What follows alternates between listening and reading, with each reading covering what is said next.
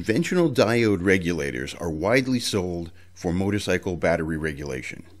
The MOSFET regulator uses new technology.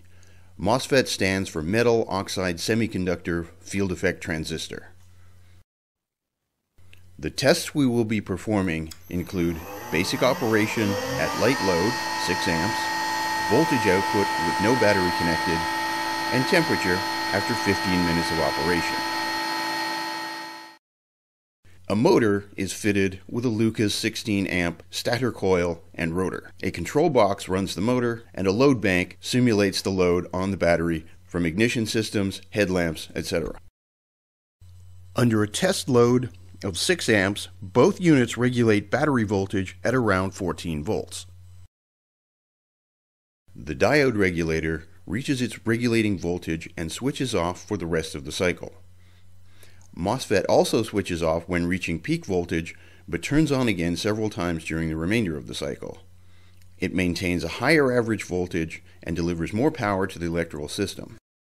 With no battery connected, the diode regulator spikes between 0 and 30 volts. The MOSFET regulator, meanwhile, maintains a voltage between 10 and 15 volts. After 15 minutes of operation, the diode regulator heats up to over 80 degrees Celsius. The MOSFET regulator's temperature is under 50 degrees Celsius.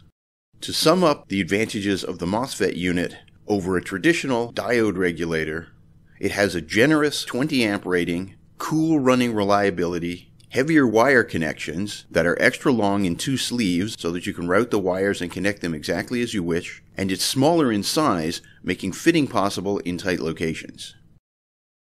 At TriSpark, we're committed to quality and innovation.